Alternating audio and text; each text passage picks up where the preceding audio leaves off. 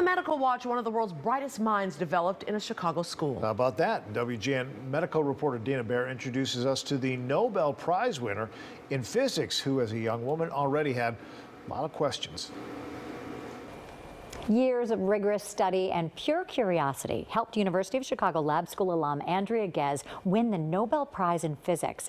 But it was her high school science teacher who helped prove the theory: women belong in the field. Oh my God, it's a combination of very disorienting and surreal and off the charts amazing. That's what Andrea Ghez says it feels like to get a 2 a.m. wake-up call from the Nobel Prize Committee. I was just thrilled, surprised, over the moon. It's one small step for man, one giant leap for mankind. In fact, it was the early moon landings that first inspired the UCLA professor to study astrophysics. You know, that was the first time I remember really thinking about just the scale and the enormity of the universe. She is enthusiastic, she is exuberant, she has a sense of wonder about her that even at a young age was apparent. Judy Keene taught thousands of students during her 40-year career in the science department at the University of Chicago Lab School. Ghez, a 1983 graduate, stood out. Well, I realized how lucky I was to have a female science teacher because, in fact, she was, for a long time, pretty much the only female science teacher I had. At some point, I think I decided I wanted to go to MIT and being told, oh, they don't admit girls. And going to talk to Ms. Keene and being so upset about this. And she just had a great response. And she said, well, if you want to apply. What's the worst thing they can do? Say no? MIT's answer was yes. A PhD from Caltech then followed, then UCLA, where she's been a professor of astrophysics for 25 years. On a career trajectory that brought her to 14,000 feet at the Keck Observatory in Hawaii, where she harnessed the power of the world's largest telescope to explore the possible existence of a giant black hole in the center of the galaxy. I wrote my first proposal, and actually it was turned down.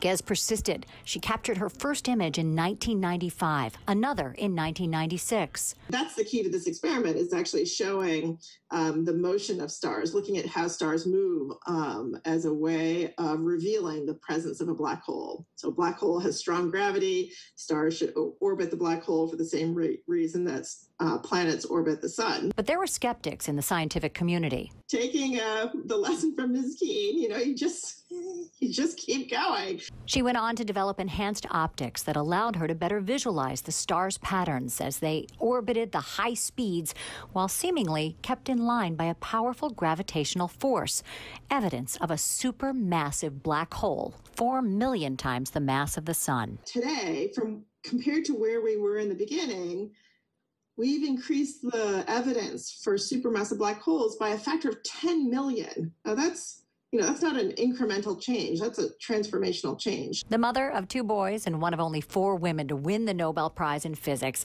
Marie Curie among them, Dr. Ghez says her mission will always be to inspire future scientists, just like Judy Keene did for her at the lab school. I've always felt quite passionately about encouraging young girls into the sciences, and I think that just being a role model and being visible is such an important way that you can encourage the next generation to go forward. So having more of a platform to do that is super exciting to me. There's a lot of hard work in there, and you can't kid yourself about that. But if you want to really apply yourself and do some interesting stuff, this is an area to consider. Much more work to be done. Dr. Ghez says she now wants to probe gravity and the environment surrounding the supermassive black hole. Back to you.